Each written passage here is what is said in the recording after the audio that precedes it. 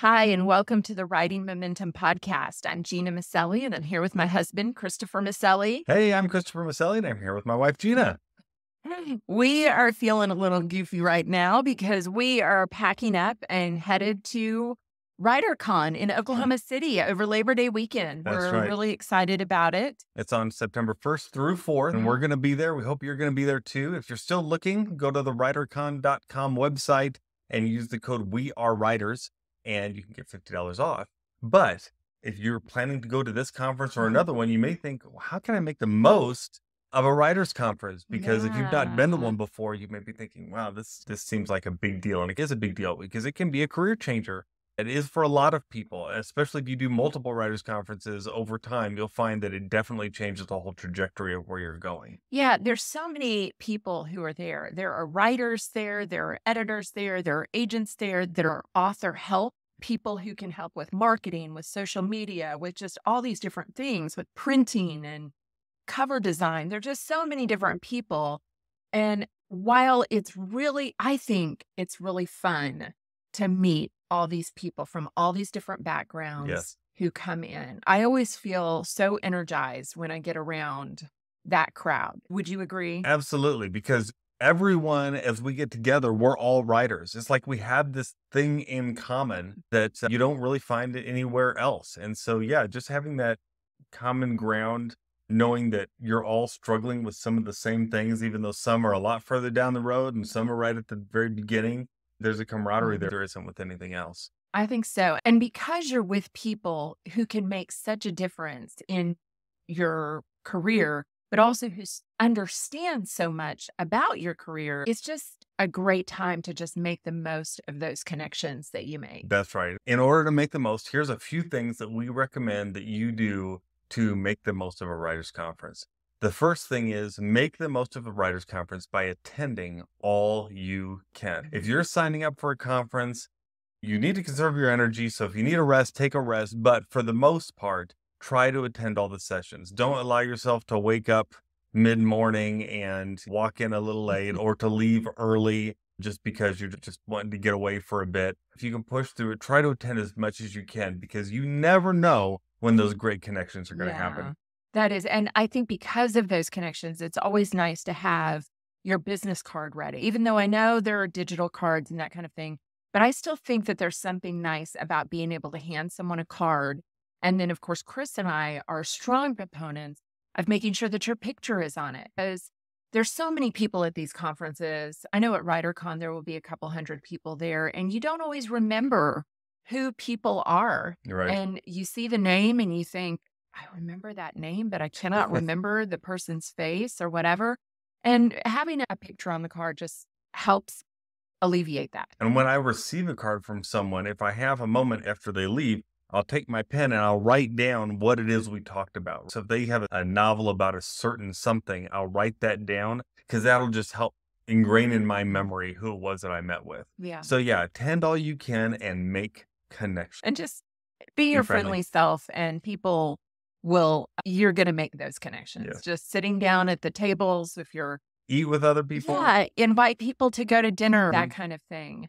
Another way you can make the most of it is if there are contests, go ahead and submit for those contests. Anytime you can enter a contest, you should totally do it. If you've been listening to this podcast for any length of time, you know that I am an award-winning poet. And the reason I'm an award-winning poet is because I once entered a contest and I came in second. I won second place. So I became an award-winning poet. And my claim to fame is that there were only 2 people who entered that contest.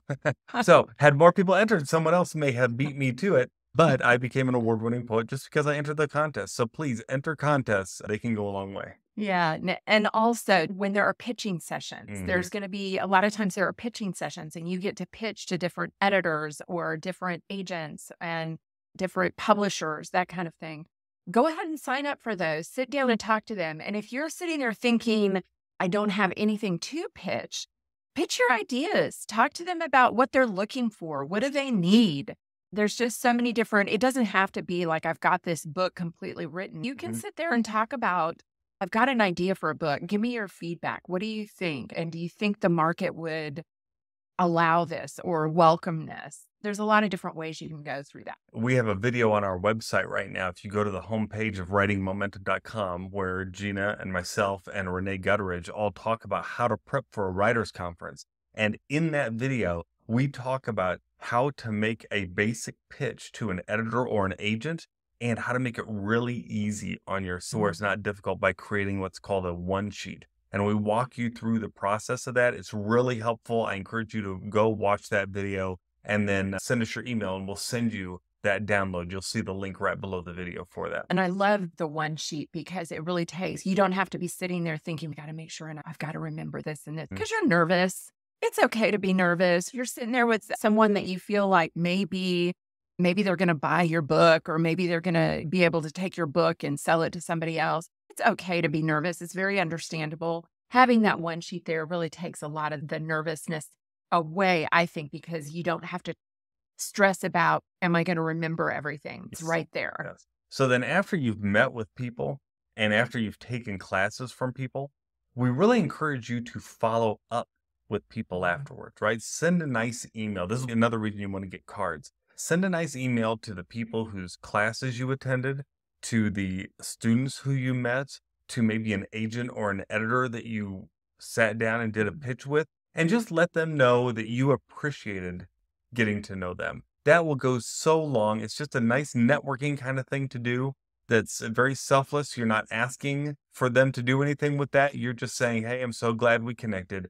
And just always good to do that after a writer's conference. And if I can say, a lot of people don't. No, most people don't. Most people do not do that. And so it's a way that you think, oh, I'm going to send this email. If this is your thought process, I'm going to send that email and that person's going to get flooded with emails and nobody's going to remember. And you go down that self-sabotaging path, I can tell you very few people actually follow up. Yeah. Very few. You will stand out by just sending a kind email and letting people know how much you appreciate their time.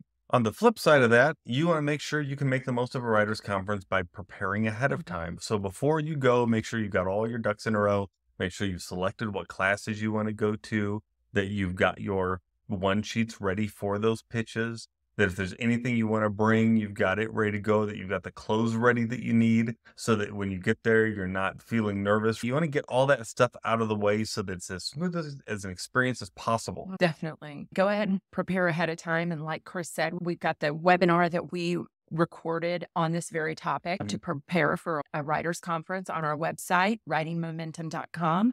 Go ahead and you can watch that webinar, but also there's some freebies there as well. Lots of freebies. Lots of freebies. If you've enjoyed this talk, and I did, I think it's interesting to learn how to make the most of something like this because this really can be a game changer for you. Yes. You and I have both shared experiences where we have met people that really were pretty big breaks for our career when we went to a writer's conference. Happens almost every time. I think for me, if you can prepare ahead of time, then you can take some of those butterflies out and some of that nervousness out, and you can go in with a plan. And again, I think even going in with a plan puts you ahead of the game. I think a lot of people don't really know what they're going to do until they show up, and then they're scrambling and putting this together.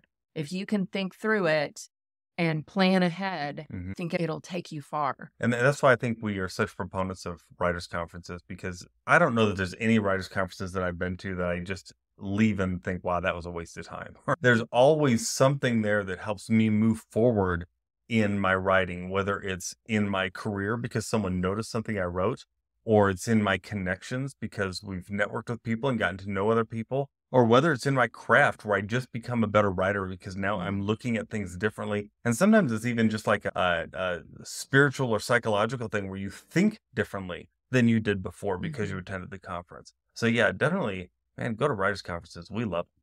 Yeah, definitely. We hope you've enjoyed this episode of the Writing Momentum podcast. If you would help us out, please rate, review, subscribe, and share this with other people. We really want this to be something that helps other people on their journey. So many people have helped Chris and I on our journey as writers. And if we can do that for someone else, that's just, we get very excited about that. We get excited about hearing about your successes and the successes of other writers, because there's room in the market for all of us. Absolutely. And post those in the comments and let us know, what do you do to make the most of a writer's conference? Something that we haven't mentioned that you're like, oh, that's something I always do. We'd love to hear it. Yes. And until next time, Chris, we are not in this alone, because together we have writing momentum. Bye-bye.